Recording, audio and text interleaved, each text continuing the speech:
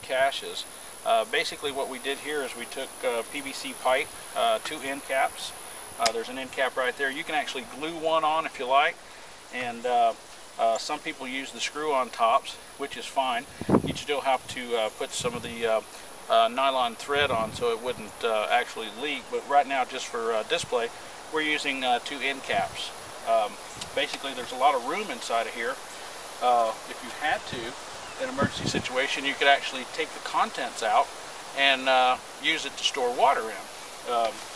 But that's something that you know, is some things that actually you can do with these things. They're not really airtight unless you actually seal them properly. Now we have one over here that we've actually filled with some things, and I'm going to show you a lot of things that we actually put in them. Right here we have some MRE stuff. This is actually bread. We have some cocoa beverage. Give you those calories. You just add water to these. One of them actually is cappuccino. They're actually quite well. Another bread, and I know you say bread, but there is calories in it, and it will actually help sustain you for a while. There's some more military MRE things that actually come in those, and I actually saved these.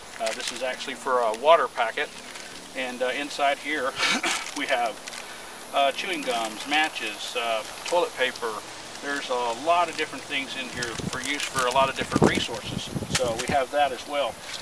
Again, if you're going to take and stash a cache, what you would probably want to do is put it in a piece of property somewhere where you're actually going to go to an emergency.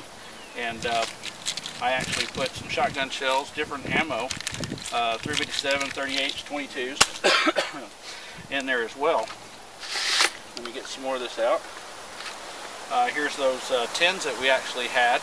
Our fishing tin is in here as well, our survival tin. A couple of Ziploc zip ties, I mean. We have what they call a yo-yo for fishing. These are something you can set up. We actually sell these as well.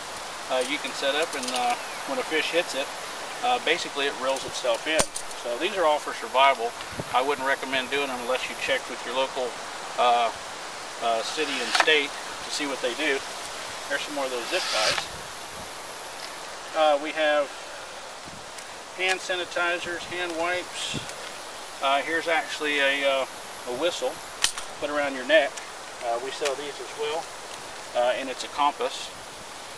There's a knife in here. It's a Field and Stream. Has a whistle in it as well.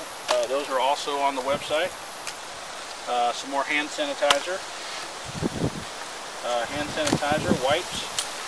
Just a small knife that you can use for several different applications.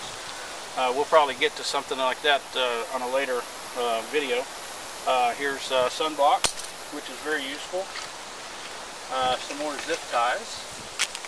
Another small pocket knife. WD-40. This can be used for several different things, whether it's helping make a fire. This is just a cup in here for drinking. Fire strikers. We actually sell these on the internet as well on our website. Very good fire striker. And right here we have a it's a wire snare that we make up. We made these up. Pretty useful for trapping. Basically you'd want more than one. And I have a dog leash in here, which you could actually use this for several little applications.